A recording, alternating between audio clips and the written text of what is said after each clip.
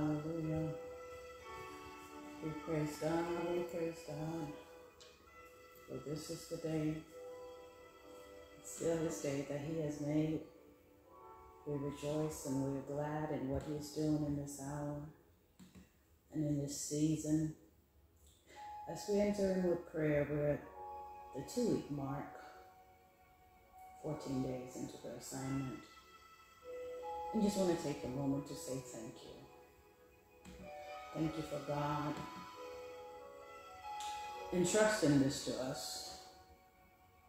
Thank you for Him opening up the portal and the streams of revelation, of understanding, of prayer. Bless you, woman of God. Thank you for this set time.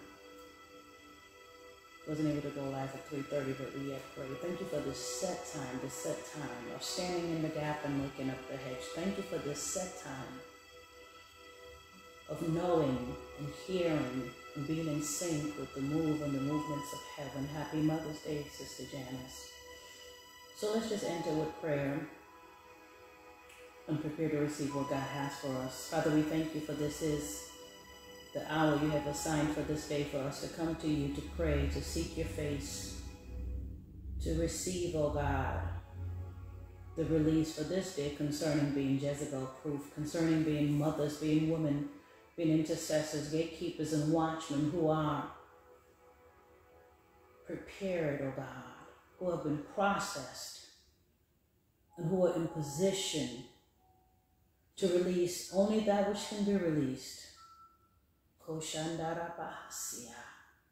By your spirit and your word. Thank you for this place. Thank you for the intercessors who have been faithful for the 14 days. Thank you for every praise report, every praise report and every prayer request. Thank you that we're seeing the walls of Jezebel crumble and we're seeing the weapons, oh God, of the enemy not only be exposed but be brought to naught. Thank you that you don't allow us or require of us any amount of sacrifice, oh God, that you don't reward. Your reward is still great. And we come once more again expecting. We never come, God, without an expectation. We never come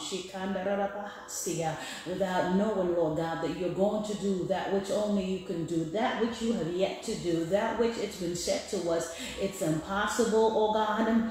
We come expecting you to move, to breathe, to release, oh God, in the name of Jesus. We come looking for our armor, God, to be sharpened in the name of Jesus. We come looking for our armor to be sharpened against this diabolical spirit that is Jezebel. And you will deliver, and you will fulfill, and you, oh God, will meet us. So have your way now. Let everything that is not of you in our atmosphere, God, on this platform, let it be brought into subjection to the name of Jesus and to the will of God. We bless you. Breathe upon this time, oh God. In Jesus' mighty name, amen. Amen and amen. I don't plan on being before you long. God bless you, Mother Deborah. Happy Mother's Day. Just wanted to go quickly to 1 Samuel 1, and read a little bit about Hannah and release what God has said and pray. It's been a long but fulfilling and blessed day. It's been a blessed day. I'm just so thankful to God for real, tangible love.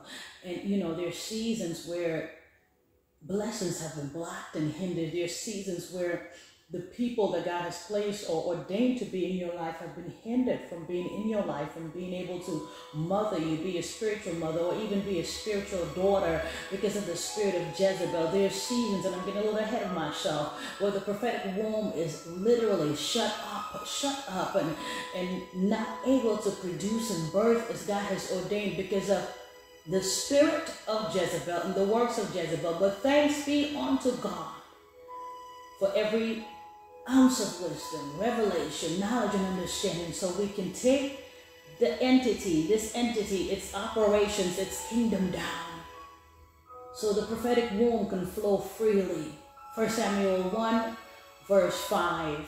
through 11, starting at 5. But to Hannah, from the Amplified, but to Hannah he would give a double portion because he loved Hannah, but the Lord had given her no children.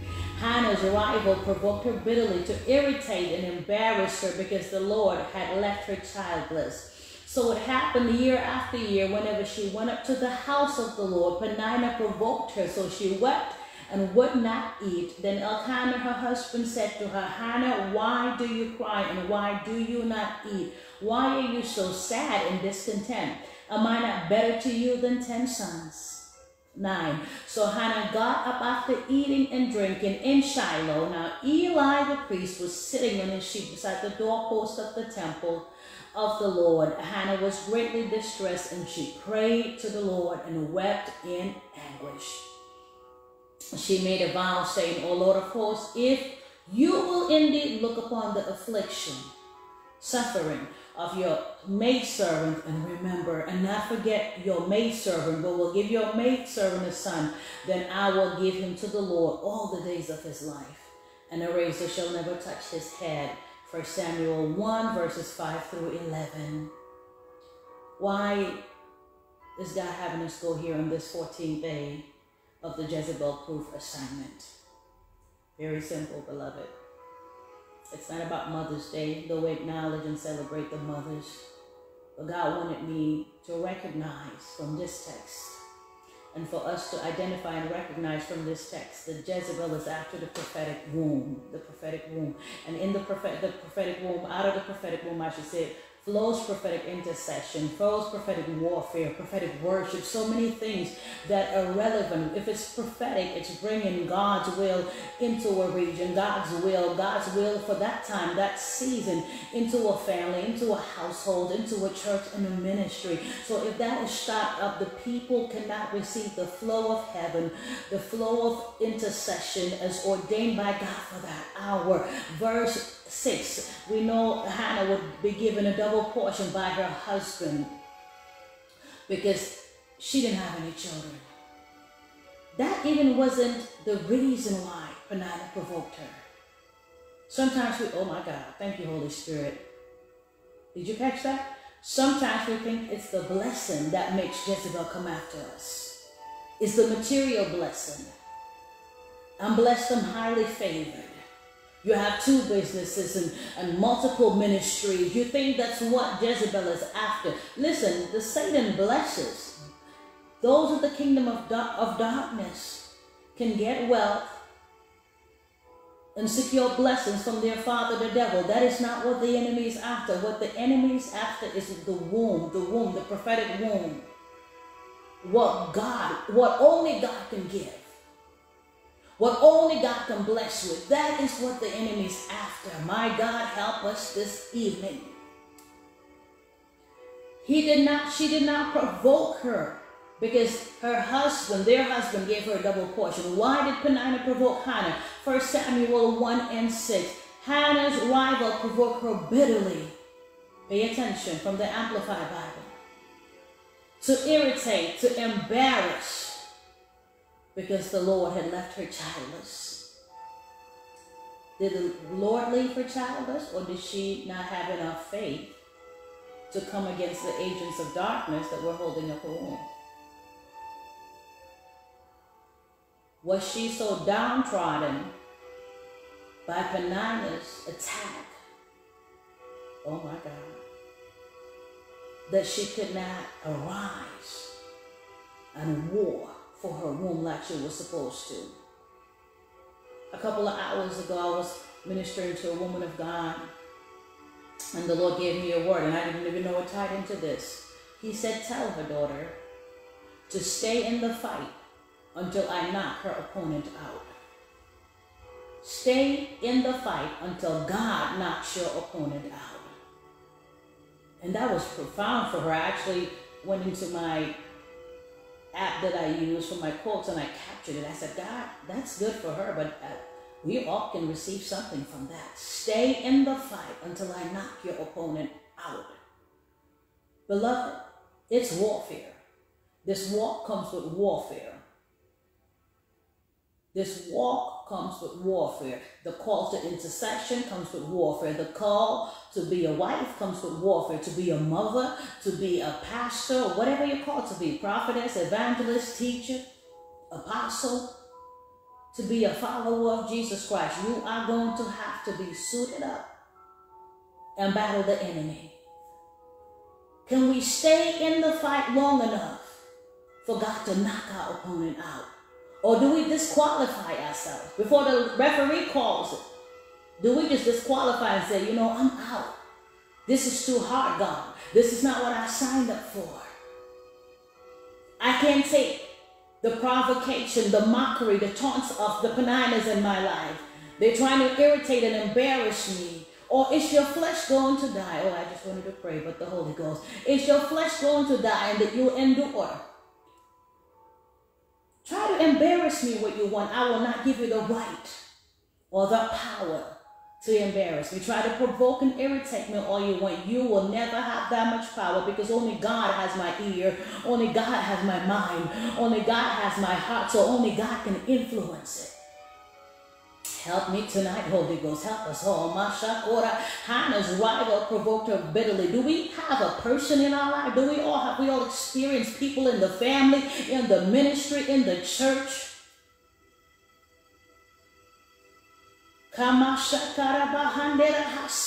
Who just exist. They're demonically placed and assigned to provoke you bitterly.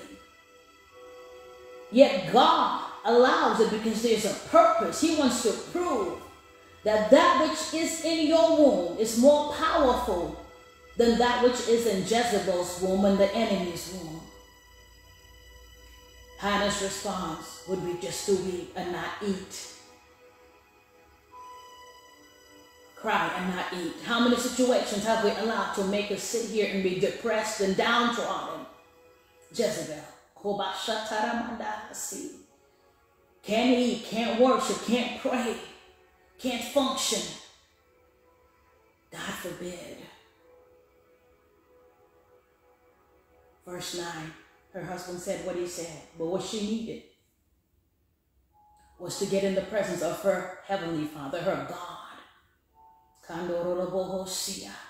Sometimes a provocation is necessary to ignite and to awaken that level of intercession in your life. Can we be honest? Listen, if it was not for certain situations, we wouldn't have the prayer lives we had. We wouldn't have to battle the way we battle. We wouldn't have to bind and loose and war, mandarahasi and rebuke and renounce. Yenahasi. We would not have the need. It would not be necessary for us, komasia, rebakiandarahasi, to decree and declare on that level, to have that measure of faith. If it wasn't for the kind of enemy we dealt with, the kind of Jezebel experience, the kind of witchcraft and warfare. I always say this, Elisha took my prayer life to the next dimension because I refused, after losing 5 babies before him, to carry him all the way to the third trimester. There was an attack. I was like, no, it can't work. And God saw me through it. And then the day he was born, there was another attack. But I refused to believe, to accept anything less than the promise of God. I will weep before God. I will weep before the enemy. I will cry before God. God, whatever it takes, whatever you have to do, I will plead. I refuse to believe I would carry a child full term and he'd be stillborn or only live a short while. The devil is a liar. We have to guard the prophetic womb. If we have to make a vow like Hannah in 1 Samuel 5:11, Lord, if you look after this situation, if you give me the grace, the strength, the understanding, the wherewithal, the anointing, the, oh my God, vigor, and the discipline to finish, to finish strong, to make it through this season, God, to pray without ceasing. If you do it, God, I'm making a vow to you that I will never leave your presence, God. I will never backslide. Hannah made her vow. Some of us need to make a vow to the Lord that God, if you show us how to be Jezebel proof, if you give us the weapons to make us impenetrable, our lives, our ministry, those we stand in the gap for, our households, our marriages, our children, our lineage, our bloodline, impenetrable, untouchable, oh God, and inaccessible to the spirit and the weapons of Jezebel, God, we're making a vow. See, if you make our bodies immune, have divine immunity, and not be on a bed of affliction because we walk in divine health. If you, God, send salvation to the bloodline. Everybody has the thing they believe in God for. If you would save my siblings and my family, if you would erase the curse of Islam of the bloodline, I'm making a vow that I will serve you. I will give you. Hannah was saying she would give the Lord all the days of Samuel's life or her son's life. She asked for a son and she got just that. It's the B part of 1 Samuel 1 and 11. Then she said, I will give him to the Lord all the days of his life. We need to make a vow and say, God, if you do this, I will give you my life. For the rest of my days, it's Jesus. You will be head, you will be Lord, you will be King, you will be Messiah and Master Adonai. Nothing will take your place, oh God. Nothing, oh God, will be seated above you in my life. You occupy my heart, God. I live for you, I breathe for you, I function for you. Whatever you, oh God, require of me, I make the vow. Why? Because what God has given us, oh my God, if he can give us the grace and the power to grab, to protect and shield a physical womb, he can do it for a prophetic womb. There are things God has placed in some of us. Creation is waiting for the manifesting of the sons of God. We can't get there because we're in the weeping room. We're in the crying room. Where Hannah was, we're so distressed and in anguish. We're not fasting and praying, we're crying and unable to eat because of Jezebel's provocation and mockery. But today, God is saying, receive my strength, receive my power, receive my anointing. Stay in the fight until I take your opponent out. That thing that Penina was able to use to taunt and mock and provoke Hannah, God completely took it. Barrenness was born. Hannah's prophetic womb was open. Not only did she have one son, but seven. She birthed nations. She birthed a prophet and a prophetic nation. She birthed lineage of righteousness. What the enemy is after is bigger than you, is bigger than me. Can we pray now that we get it? Father, we thank you. We thank you even for the provocation of Jezebel, that everything that Jezebel has done, you're going to turn around and use it for our good. But you are placing us now in a position spiritually and naturally where we don't set our eyes on Jezebel, where Jezebel's movements no longer has any bearing, oh God, on our faith. It has no bearing on our prayer life. It has no bearing on our obedience to you. It cannot touch our joy, our peace, our love, our understanding, oh God, or our obedience. It will not hinder us from birthing, God, from birthing whatever you have ordained for us to birth in the bloodline, in the family, in the nations, in the name of Jesus, in the name of Jesus, in the name of Jesus. That prophetic womb is bearing and is steered, and it will bear much fruit. Whatever you have for us to birth beyond, oh God, ministry, we will birth in the name of Jesus. Whatever you have for us to birth in the lives of our children will not, oh God, be hijacked, be held back, be limited as we have been by Jezebel, because they will have these tools in their youth, in the infancy of their walk with you, God. There will be a terror to the kingdom of darkness. Thank you that this wisdom is generational. Thank you that this power is generational. Thank you that this anointing is generational, oh God. That our wombs will not miscarry, and we will not abort any prophetic womb. Because of what you placed in us is too precious. What you placed in us, God, is bigger than us.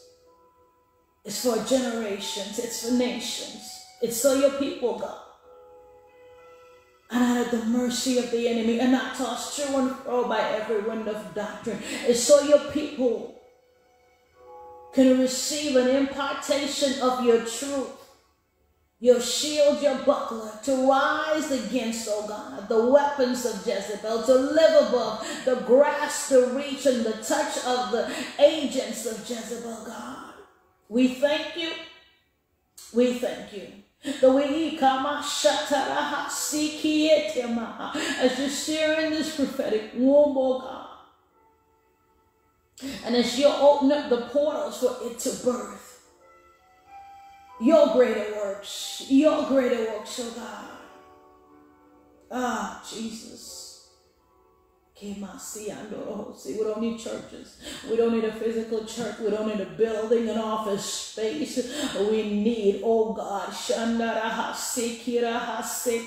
before she conceived Samuel in the natural, she had to conceive him spiritually, God. The promise is to be conceived first before it can be birthed. Makia, help the prophetic womb, oh God, to conceive again. It's no longer barren. In the name of Jesus, catch it. Conceive the promises of God for your bloodline. Conceive it for your mother who can't. Conceive it for your children who can't. Conceive it for the spouse who can't. Conceive it for the nation that cannot. Conceive it for the region that cannot. In the name of Jesus, we thank you, God. We thank you, God. And every download, all strategy, oh God, all wisdom, all knowledge, all understanding that we give you, we make a vow to you, Lord of hosts, Yeshua HaMashiach. We make a vow to you, God, that we will give you the rest of our days. Our wombs are trustworthy. Our prophetic wombs are trustworthy. You can trust us, oh God, with the seed and flow, oh God, of your spirit. With the seed and flow of the prophetic grace and mandates and mantles. You can trust us with the seed and flow of healing, of deliverance to a people and a nation that is so broken. And Father, we take a moment and pray now in the name of Jesus for every mother who has been estranged from her child because of the taunts and the works of Jezebel. We pray right now in the name of Jesus that the weapons of Jezebel fall and fail. Break them, oh God, at the head and at the end. Break it, make it utterly destroyed and unusable. That gate, that door, that portal the enemy had to cause destruction, separation, parental alienation. Father, in the name of Jesus, it is shut and sealed by your blood. Access is denied to the enemy. Reconcile and restore relationships. That your people are not at funerals trying to wonder if they're in right standing with you. That the grief is a different grief because they did not humble themselves while the parent or the child was yet alive. Father, we pray for a release of honor in this nation.